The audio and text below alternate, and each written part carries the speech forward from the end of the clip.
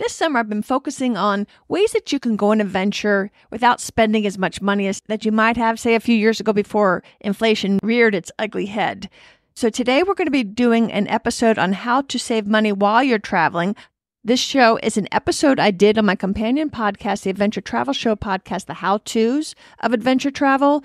And it refers to also the previous episode of how to save money for travel. I'll put a link to that episode in the show notes if you want to listen to that too. That one teaches you how to save the money to go on travel. Today, we're going to learn about ways that you can save money while you're actually traveling. And I encourage you to check out all the fun episodes on the Adventure Travel Show podcast. I'll put links to that in the show notes as well. They're all available on the ActiveTravelAdventures.com website as well as on any podcast app. So with that, let's get on with the show. I hope you enjoy it.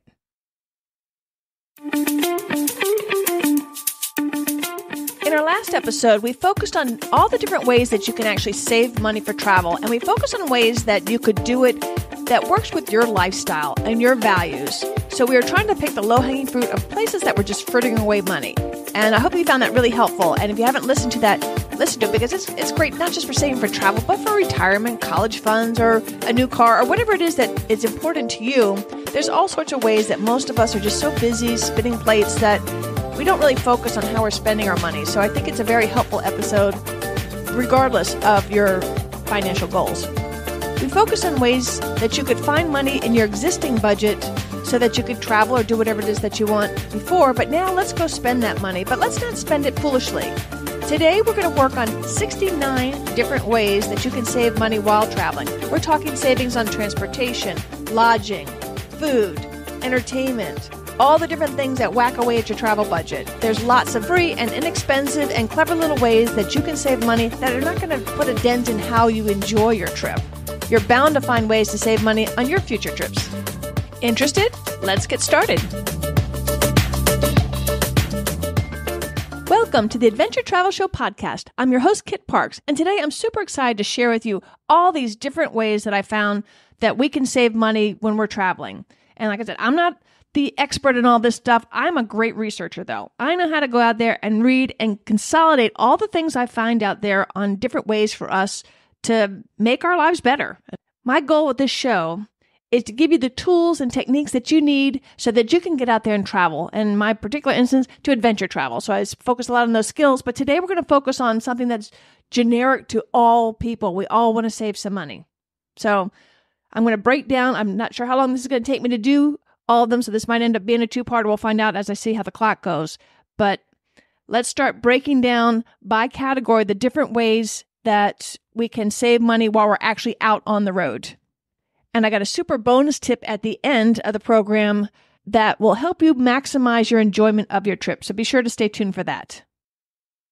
The first thing is when you get to a new place or even beforehand doing a little bit of research is take advantage of the free and discounted activities that are out there. There's a lot more than we tend to think there are. Museums usually have a discounted or free day once a month. Are you able to time your trip to coordinate with that if there's something in particular you want to see? Some events even have standing tickets, and by that I mean literally standing up. For example, you could go to the Vienna State Opera, super expensive tickets. The main seating might cost you €150. I mean, that's a lot of money. But you can snag a standing ticket right behind that same guy for about €4. If you don't mind standing, huge savings, and you get to see it. You are going to have to get there a little bit early and stand in line to get those tickets, but 150 versus 4, that might be worth it. Don't forget to visit a lot of the churches. They're living art and history museums, and most of them are free or might ask for a donation. Be sure to check the local community calendar because the locals have things to do. It's not just for tourists. And they'll often have free events, concerts, and the better part of that, too, is that you actually get to mix with the locals. Here's a super important one. Whatever it is that you want to do at the destination, whatever those key attractions are, Facebook like them. And then you're going to be exposed to whatever the deals or whatever it is that that company posts online. That is doubly important for airlines and lodging because more and more they're shifting to advertising their special deals and flash sales only on social media and only to their friends. The second suggestion is when you get there, Ask the locals for suggestions on what to do. When my sister Terry and I went to Germany, one day they were going to go to the Christmas markets, and we weren't into that. We wanted to do something outside. So we asked the hostess at our B&B, what does she do on the weekends? And she said her favorite spot was to go on this little hike that was maybe 20 minutes outside of town on a bus. This wasn't in any of the guidebooks. It was our favorite day of our trip. We were on this spectacular hike. I'll try to explain to you. It was like the river carved into the mountain sideways. So we were in a reverse C-shaped cave walking alongside this breathtaking river. We practically had the whole place to ourselves. Maybe we saw a few other Germans here and there, but it was out of a wonderland. And that remains one of my favorite days in my entire life, simply by asking the host, where do you like to go? Because remember, they're not tourists. They live there. They know everything. Take advantage of that local knowledge. Ask them their favorite restaurant. They're not going to send you to a touristy place. They're going to take you to where they and their family like to enjoy. The third thing, are there any local online savings websites? When I was in New Zealand, I found a company called bookme.co.nz. It was like a Groupon type of a thing where I paid them about 50% to get this huge deluxe breakfast buffet at this really nice riverfront restaurant that I would never have even known about this restaurant. I took the bus there and then walked along the shoreline home. What a lovely way to spend the entire morning. The nice breakfast, the nice walk, and I think it set me back $5. So Google the destination and coupons and see what pops up. You might find something like I found in New Zealand. The fourth thing, you got to find out whether or not you want to book your activities before you go or on the ground. Most of the time, it's cheaper to book them there because when you book them ahead of time, you're often going through a middleman and paying their commissions. However, if there's something you really, really want to go to that's really popular and tickets sell out, cough up the extra money. You're going all this way to get there. Make sure you see the things that you really want to see. You don't want to be disappointed. If you're not sure which way to go, check or ask on forums. A nice free way to get the information. Number 5, do you belong to any special group or membership? Are you a student? Are you military? Are you a senior? Do you belong to AAA? Do you belong to AARP? Make sure you bring your ID card and your membership cards. If you're going through a group, hostels, we'll talk about that later, there's a hostel association. You get a better price if you belong to the association. Look at the fees for the joining the group versus the savings and see if it's worth it for you to join a group. Make sure you're joining all the frequent miler accounts and frequent customer accounts for all of your airlines and your lodging. You may say, I probably don't travel enough to do it, but you might be able to apply those to something else. A lot of them have alliances. So make sure you take advantage of any special memberships that you might be entitled to. Number 6, when you get on the ground, visit the local tourist information office. Oftentimes they'll have coupons or special offers, and the people at the desk can really help you get insights into special attractions. Do they have a special day? Is there a special exhibit that you want to make sure you want to see? So take advantage of that local tourist office. They can be a source of not just information, but savings. If they have a tourist magazine, look in the back, see if they've got any coupons. And speaking of that, number 7, if you're driving on a road trip, when you stop at the gas station, the convenience stores, they have those little hotel guides. You want to get those guides the state before you get to the state you want to spend the night. Because what they'll do is, let's say I'm heading southbound to North Carolina. So in Virginia, if I plan on spending the night in North Carolina, I need to pick up that book in Virginia because as I get close, they know you're starting to look for a hotel. Those coupons won't be for the local ones. They'll be for further down the road. So you got to outfox them and get it before you need the coupon. That way it'll be there to entice you to go to there. Once you're there, they know they don't need to give you a coupon because you're already pooped. So just keep that in mind. Grab the travel magazine, the state before you get to the state you plan on spending the night. And then also, as an aside, call to get the price and then compare it to the coupon price. See if there's a savings there, because sometimes they'll trick you there as well. Number 8, ask for a discount. People can only say no, especially if you're staying a longer time or you're staying over Sunday night. Sundays are usually vacant to a lot of hotels and lodging because the vacationers have gone home, but the business people are still at home as well. So nobody's really there Sunday night a lot of times. So you can often get a discount. Number 9, you got to decide whether or not to use the tourism cards. There's a lot of, when you get there, buy this, the local tourist card. It'll get you into 10 museums. And you say, oh my gosh, I'll save all this money. I say, flip that. Look at the places they're going to. See which ones you actually really would like to go to and what the cost of those are. And compare that to the cost of the discount ticket. If it's close, I say pay individually because then you'll feel like, oh gosh, I already paid for the tourist card. I've got to do it. When maybe serendipity, you found your creek like Terry and I did in Germany. You'd rather do that than go to the 9th museum. So weigh that out. To me, it needs to be a significant savings for that tourist card in order for me to buy it. Otherwise, because then I feel like, sunk cost. I already spent the money. Now I got to go. I like to have a little bit more flexibility. So if the savings is great, do it. But if you feel like you're going to have to go to all of them just to get your money's worth, you're going to end up being frazzled. So just consider that. Okay, those are the free and the cheap things. Now let's look at food. What are the different ways we can save money on our food? The number 1 way is at our number 10, book a place with kitchen access or at least a refrigerator or microwave. Whenever possible, try to have at least 2 meals at home and splurge on the 1 meal that you go out on. It's nothing to pick up stuff for breakfast, whether it's yogurt or eggs or whatever it is, that cereal, whatever it is that you like to eat. And we'll get a little bit later on perhaps the lunch, if you want to pack a lunch for a picnic.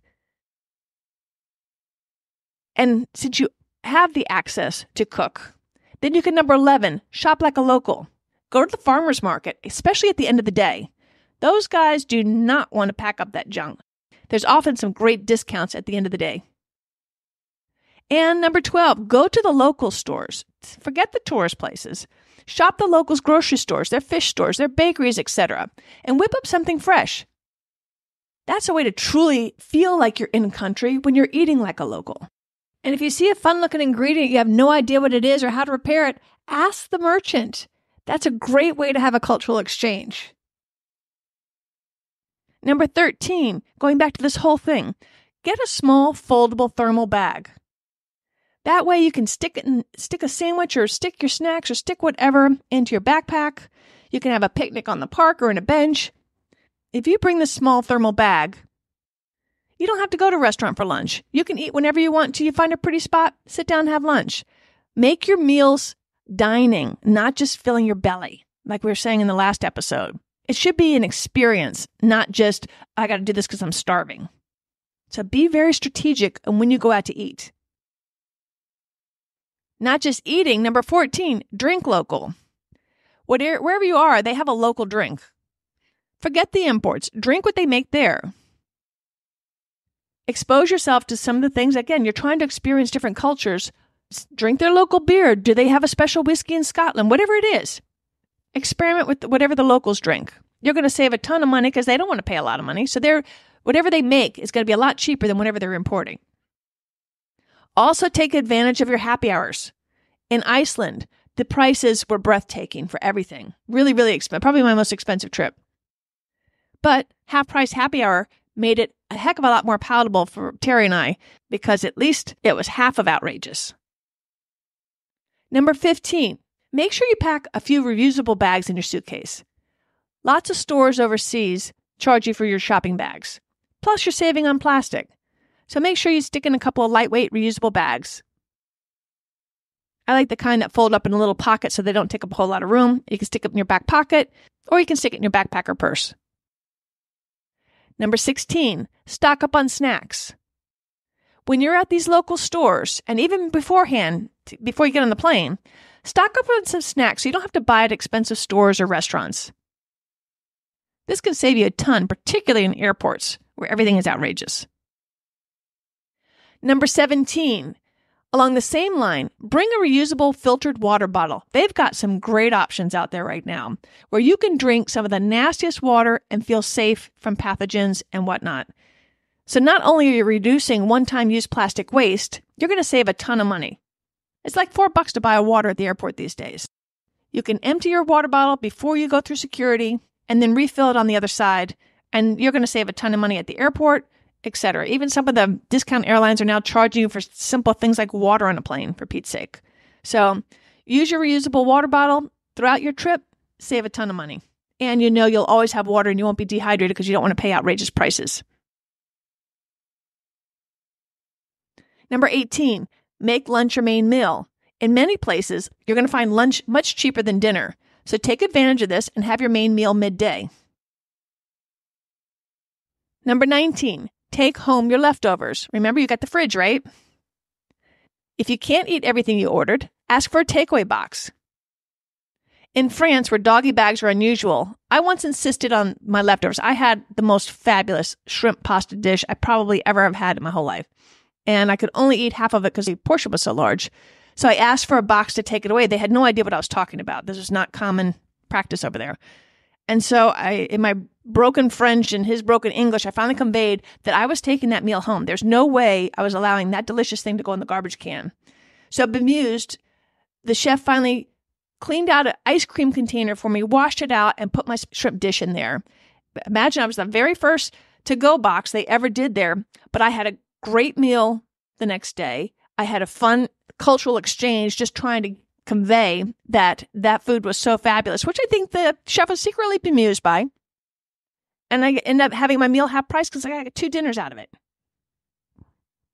So don't be embarrassed and don't be afraid to take home your leftovers. One more funny story about that. Jamie, my friend from Scotland, on my West Highland Way trip, I'll put a link to that in show notes. So the first day I get to Glasgow, I wanted to take him out for his birthday. And we go to this tapas restaurant. And we way over-ordered. We ordered all this stuff because we wanted to try it all. And probably didn't even eat a third of it. And so, again, in Europe, a lot of places, it's just not common to do doggy bags. They just don't do it. And so I kind of embarrassed him a little bit. I said, Jamie, you're a single guy. You don't cook. We're taking this food home. And fortunately, they did have some to-go boxes at this restaurant. So we pack everything up. And then like 2 weeks later, when I see Jamie again at the end of my hike, he and his mom had come to pick me up in Fort Williams at the end of the trip. And we're heading home. We stop at a Chinese restaurant. And we, again, over-ordered. And then both the mom and Jamie said, we'd like to-go boxes, please, which I thought was hysterical. So in that 2-week period, once they saw how fun it was and how easy it was to reheat leftovers, they had become converts to taking home the leftovers. So let's move on to number 20. Choose a non-touristy restaurant. Okay, you want to go several blocks from wherever the main hub for the tourist center. Some call it the 6-block rule. You got to go at least 6 blocks away from that main area. Otherwise, you're either going to get tourist food, which they don't have to worry about the quality because they know you're probably never coming back, and it's going to be overpriced. So not only are you going to get a better meal because they're depending on local repeat traffic, if you get further away from the center, it's often much cheaper. Another tip-off if you're not sure if a restaurant is touristy or not, if it has a really, really solid, full English menu, that may indicate that it's a tourist restaurant. Not always, but it could, particularly in that downtown hub area. That's going to indicate it's a tourist restaurant. If you're not sure, look to see who's in the restaurant. Are they the locals or are they tourists? And if you can't tell by their face and their hairstyles and all that, then look at how they're dressed. That'll usually tell you. And take advantage of sites like Yelp and Foursquare to help you find restaurants that are good and have good reviews. If you happen to see one of those English translated menus and it's not very good, how about trying number 21? Trade a proper translation for a meal. If you see that translation's lousy, offer to clean up the translation for them in exchange for a meal.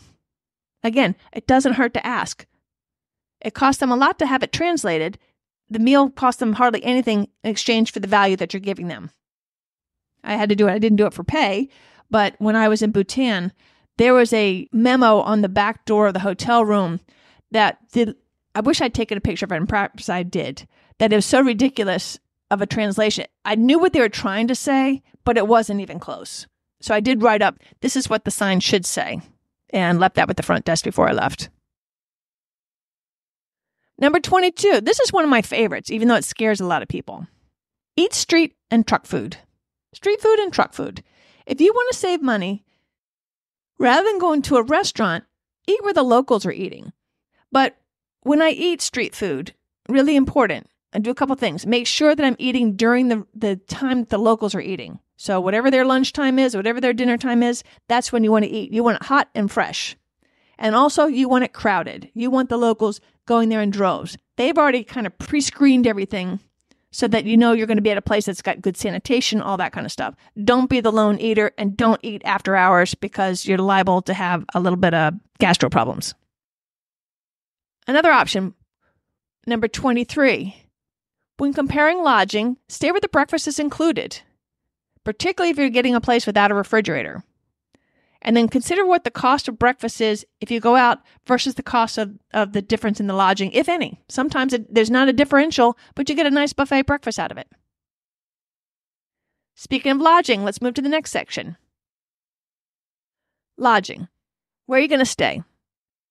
I would like to suggest that you be open to out-of-the-box accommodations. There's a lot of different lodging options out there now. Some of them are free or super inexpensive. And thanks to the internet, you can check the reviews to narrow down your choice, make sure you're staying with somebody good and stay at a place that's good. People take the time these days. I know I do. I hope you do. When you do something, go someplace, take the time to let fellow travelers know what your experience was. It works for all of us when we do that. So anyways, looking at the reviews, you can narrow down your choices to options that are going to work for you. When you think about it, how much time are you actually in your room? When I choose my lodging, I care about three things. The location, that's first. Then I want cleanliness and safety. Sometimes privacy, depending on where I am, and I'll talk a little bit more about that later. When I'm traveling solo, I tend to alternate between Airbnb and hostels. I don't do hotels that much anymore unless it's part of a tour and they book it. And those are usually little guest inns rather than big hotels, but not always. But when I book it myself, I tend to do Airbnb and hostel. And this kind of gives me the best of both worlds for my particular situation. When I stay at a hostel, I get the socialization because when you're traveling solo, sometimes the only person I talk to is the ticket office. But at a hostel, I know I can go to the community room and then chat with somebody, usually find somebody to go to dinner with, and also get some tips on other places to go and see. When I need a little privacy, I need to do laundry, then I book an Airbnb apartment, either a room or a home, depending on how much privacy I want. And that gives me my quiet time, and it gives me a chance to do my wash. So number 24 is consider Airbnb and vacation rentals by owner, VRBO, and other type operations. These are personal home lodgings that people like, let's say I wanted to make a little extra money, I could rent out my second bedroom. Some people rent out the whole house. I've had really great success. I've probably done this in over a dozen countries and very few hiccups at all. Usually they're funny. Nothing with the host itself. The place was there. It was usually, with one exception, as advertised. And then it wasn't even that bad. Just wasn't as clean as I had hoped or as private as I had hoped. But for the most part, my experiences have been super good. And the way to do that is look at the reviews. I don't do anybody that's just starting. I use Superhost. You know, they've already been pre-vetted. They know what to do. They've got the system down. And they don't want to lose that Superhost status because that costs them a fortune because people like me only stay with Superhost now. I will caution you that I see that Airbnb is really ratcheting up their fees, which I don't like. So they're not going to be getting as much of my business. For example, I took my mom on a staycation last month. We stayed 3 nights, and I thought my brother was coming, so I rented a 3-bedroom, really nice condo, a waterfront condo, so I expected it to be nice, but it was supposed to be $100 a night. I go to check out. The cleaning fee is $200. The Airbnb fee was $83, and then I got taxes, so I ended up spending more on the fees than I did on the room, quote unquote, and I'm seeing more and more of that. I don't like it, so hopefully they'll get enough negative feedback on that they'll build that in. They know the dates you're going, so that the prices you see include all that stuff when you're doing your comparison shopping. So we had a lovely time, but I don't think I'd stay there again because I didn't like paying that huge cleaning fee, and I just didn't have time to keep messing around trying to find something that could take my handicapped mom and my brother and all that kind of stuff. So anyhow, they're great options. Just pay attention to those fees. Now, if you're traveling in a group, you're going to find that kind of these hosted situations great. Because if you have to get multiple hotel rooms, instead of that, you could get a whole house, often for much less than the hotel. Plus, you're going to get a living room, a dining room, sometimes a patio or a deck, a garden. All sorts of great homes out there available to rent. So if you're traveling with more than a few people, definitely look at getting your own place on one of these home rental sites. But if you want to save a little bit of money, do what I do. Number 25, go to hostels. My image of hostels up until the last 10 years was, a bunch of kids, they're all just backpacking and dirty, nasty, bed bugs, yucky, all that. I had a really, really negative view of those until I met these two young women that were hitchhiking in Costa Rica that were getting their master's degree. And they told me this, oh no, it's not like that at all anymore.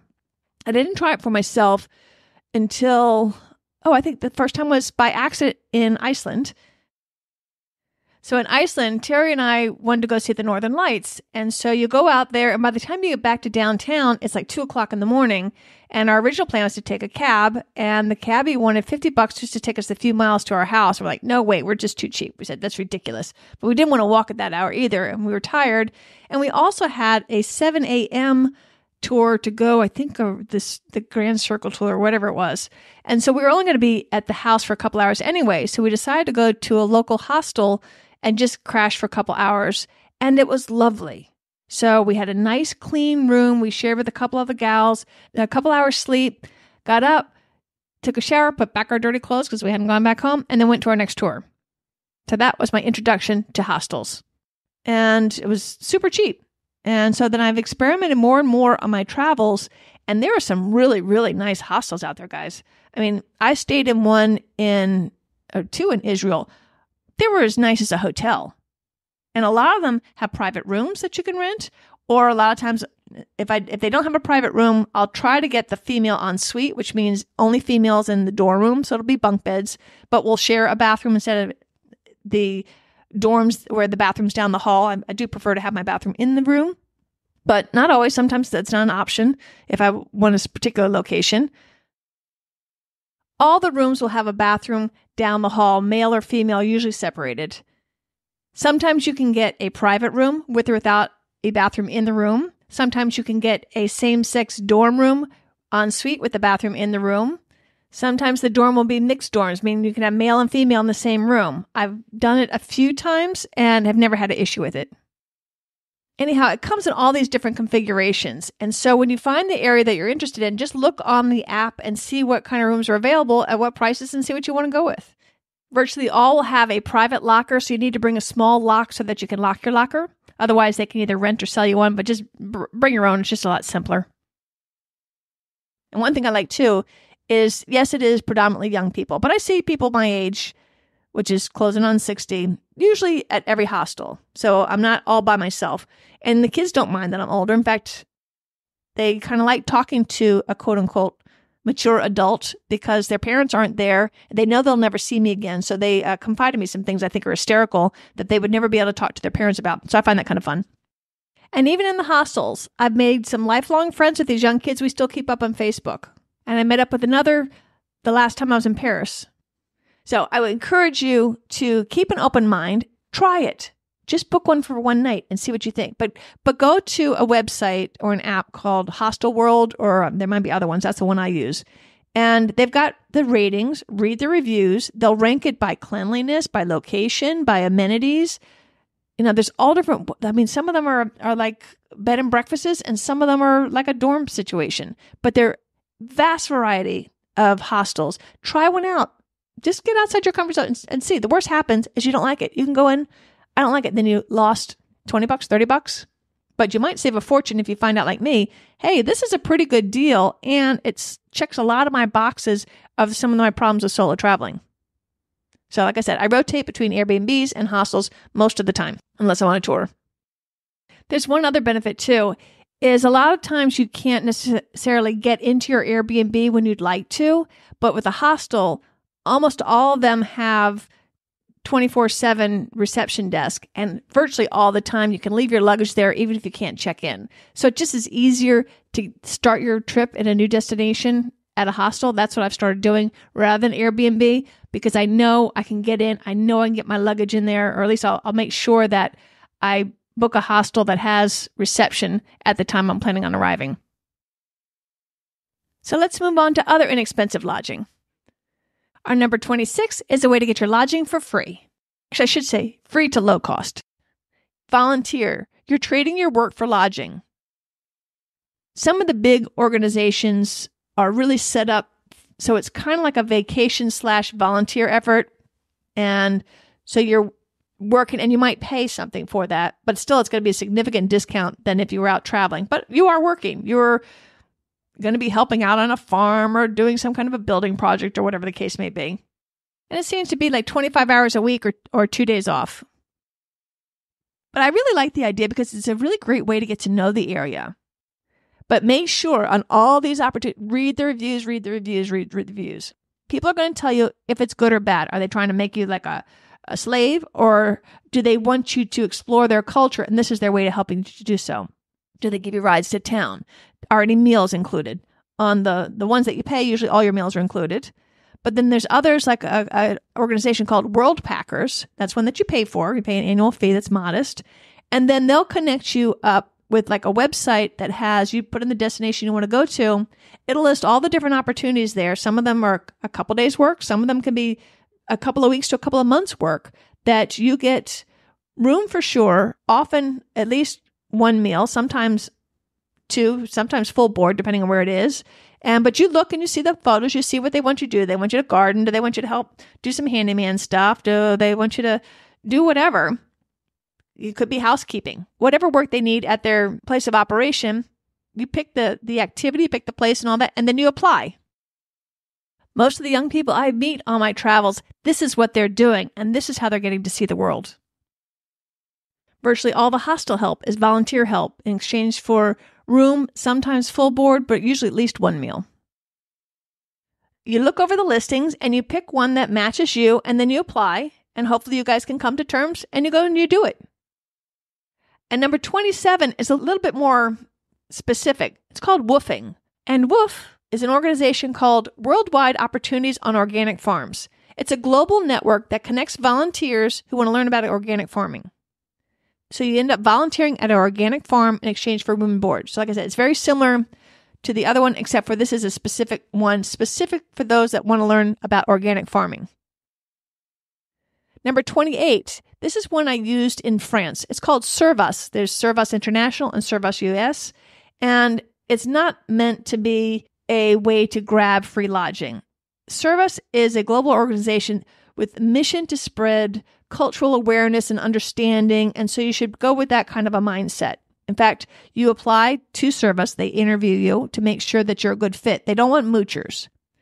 When I did my Servus night in France, Avignon, France, the couple met me at the train station, picked me up.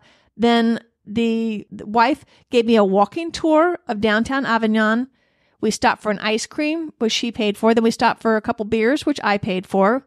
I also had brought a hostess gift of some very fancy chocolates because, like I said, you don't want to be a mooch. You go like you're visiting a friend. You don't just go empty-handed. You try to help out. You want to have the cultural exchange. And what a great way to learn how the locals live. So not only did they make me one of their favorite local dishes for dinner that night, we sat out on this beautiful patio. They lived in a lovely ranch in the outskirts of town. And then I had a nice bath, a gorgeous comfy bed. And in the morning after breakfast, they dropped me back off at the train station and off I went. It doesn't cost me a dime. I did have to pay for the service application, the annual fee on that. But it was just a lovely, lovely cultural exchange. And that's the whole purpose of Servus. Another similar organization is number 29, Couchsurfing, which I'm determined to try this on my next trip. It always made me a little bit scared about staying, but now I've done Airbnb so much. And again, there's reviews, so you get to see what people say. So it's not like you're going in on a stranger. Somebody else has pre-vetted them for you. And both hosts and guests are reviewed, just not as thoroughly. Nobody's doing the interview like they do at Servus. But it's a great way to hang out with locals and give you a better understanding of the culture as well. And while, yes, it's free, you don't pay for the lodging, be a good guest like Servus and bring a hostess gift, offer to buy drinks or dinner, help around the house with some chores. Don't mooch. Another inexpensive way to stay is at mountain huts. There's some great hut systems around this world. In New Zealand, I stayed in a lovely hut when I was doing the Angeles circuit. So on one side of the hut was just a slew of bunk beds, And so you walked in, you picked your bed, whether up or down, and you could be sleeping next to some stranger, whatever it is. So you got to keep that in mind. But again, everybody's been hiking all day. They're all tired. And then the other side had a kitchen area where you have to bring all your gear there, and then a big dining table. Oh, and I forgot, a jaw-dropping view. Also in the White Mountains in America, up in New Hampshire, when I was walking on the Appalachian Trail with my friend Jane, we stayed in the mountain hut system there because the weather can be so dicey. Even though we were backpacking, I wanted to make sure I was in a hut. And in those huts, they have a full kitchen where they feed you. You can buy dinner. I think it actually came with dinner. But again, you were in a dorm room. I believe it was single sex, as I recall. And it was shared bath. Lovely, lovely facilities. In Europe, there's hut systems all over the place. But these you pay for most of the time. But on the Appalachian Trail, a lot of those lean-tos, they're all free. It's first come, first serve. They're designed for through hikers. So if a through hiker comes through and you're just doing a weekend hike, you should give up your space to them if there's not space available. So the mountain huts not only are getting you out in the beautiful outdoors, it's a really, really inexpensive vacation. Number 31, you can avoid solo supplements. What are those? That's when you're traveling by yourself. They charge you double or a stiff excess charge because they didn't rent both beds in the room. This is very common in Europe where prices are per person, whereas in America, a lot of times it's generally one price, no matter if it's one or two people. If you want to avoid paying that supplement, choose a tour company that tries to pair you up with a same-sex roommate. And if they can't, the supplement's waived. This is yet another reason that I like Active Adventures out of New Zealand. That's what they did. When I did my New Zealand trip, I did not want to pay the single supplement, which was not outrageous, but they had one. If I wanted to make sure I had my own room, I could have paid this extra amount to make sure that I did. But since I chose not to, they paired me up with Rachel out of Singapore, and we got along fine. That was great. But then when I bought the North Island tour, I was the only solo female on that trip. So I got my room to myself, even though I didn't pay a single supplement. So that's the beauty of a company that tries to pair you up, and it's their problem if they can't. So if you travel solo and you want to avoid that fee, look to book with tours that do that. Another option, if you don't want to do that, is number 32, find a travel partner. There's lots of ways now, thanks to the internet, that you can find a travel mate and have some company when you travel. There's new apps that appear all the time. I like to keep my content here evergreen. So just Google travel partner apps and see what pops up to see what the hot things are today. I will put a link to a solo traveler article that'll give you a good overview of these travel partner apps and things that you should make sure of and questions to ask before you agree to go travel with somebody. So I'll put that in the show notes. Number 33, consider a house swap or house or pet sitting. I'm going to go a little bit more detail on that later in the show. But this is how my husband and I got to spend 2 months in Costa Rica for free. And it's a great way to live like a local because you are in a home like a local. We had to go grocery shopping. We had to take the bus. We had to learn how to do things the way they do it down there. So it's a great, great way to get a feel for the culture. And number 34, ask for a free hotel upgrade if you are using hotel. It never hurts to ask nicely always, and be polite for a free upgrade when you check in, particularly if you've got a special occasion. Is this your 20-year anniversary and this is where you had your honeymoon?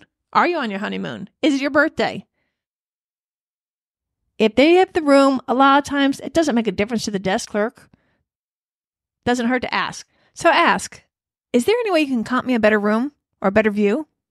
And then just hold your tongue, pause, and wait to see what they say. If they say no, sorry, you're right where you started anyway. What difference does it make? Ask.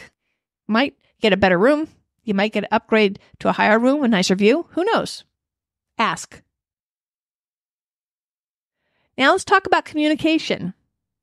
By this, I mean your cell phones and all that kind of stuff. So number 35, take advantage of free Wi-Fi. It's becoming commonplace almost everywhere in most cities and towns today. So you want to take advantage of free Wi-Fi whenever possible, and that way you don't even need to bring a SIM card for your phone. One thing I always like to do when I'm traveling internationally, if I'm not using the SIM card, is to keep my phone in airplane mode so I'm not accidentally using data and running up my bill should I forget. And just to be on the safe side, go to your settings and turn off data so you don't surprise yourself with a huge bill. You want to make sure your apps on your phone are not using data when you travel, except for the ones that you actually need. And also, let's say you don't want to buy a coffee or whatever it is to use the business's Wi-Fi. You can sometimes stand outside a business and just check your mail or whatever it is if they have a password-free Wi-Fi. Off topic, but it's important. Don't be checking anything sensitive like your bank or anything like that on any of these public Wi-Fis, and go with a virtual private network, a VPN. I'll put a link in the show notes for you. That's super important to protect your privacy and your security. Businesses aren't the only place with free Wi-Fi. You can always go to the public library. They'll usually have Wi-Fi that you can use there. I've even gone into hotels I'm not staying in, explained that I needed to check my email. Could I please have the password so I could check it real quick? And they said, fine. I've never had anybody turn me down. Oh, I take that back. When I was up at Glacier National Park in that area, they did, because the Wi-Fi was so difficult up there and so expensive. So they did turn me down there. But that's the only time in all my travels when I asked somebody if I could use their Wi-Fi that they said no. And wherever you book your lodging, make sure they offer free Wi-Fi, whether it's an Airbnb, a hotel, guest house, whatever. I would make that mandatory because Wi-Fi can be really expensive if you have to buy it. Number 36. This one's important. On your phone, turn off Wi-Fi Assist, or make sure it's turned off. I forget what trip it was on. One of my, I don't know, maybe 5 or 6 years ago. I had a new phone, went overseas. I kept everything in airplane mode, but then I would use Wi-Fi when I was in my room, whatnot, and I'd check my mail and messages a couple times a day. Wi-Fi Assist, which I'd never heard of before, was in the on position with my new phone. And what it means is, even if you're on Wi-Fi, if the cell company doesn't think that you have strong enough Wi-Fi power, it assists by using your data. So when I got home, I had a $246 data charge that I'd racked up during my Europe trip. And I called, I said, what are you talking about? I use Wi-Fi every single time. I did never use my data the whole time. And they explained this to me. I did complain and got my money back, but you don't want to have to even go through the hassle that I went through, and they may not have given me my money back. So make sure that Wi-Fi Assist is turned off. But let's say you've got to have Wi-Fi on a more regular basis. You may want to consider number 37, Wi-Fi to go. If you've got to have internet access and you don't want to have to buy something every time you need to check your email and go to a cafe and pick up a coffee or whatever, check out a pocket Wi-Fi system. And like I said, it's called Wi-Fi to go. This should be cheaper than a daily rate with your phone company. If not, number 38, if you need your phone a lot, buy a local SIM card. If you own your phone, you got to make sure your carrier unlocks it. So you got to own your phone free and clear or they won't unlock it. Then you can use a local SIM card on this unlocked phone.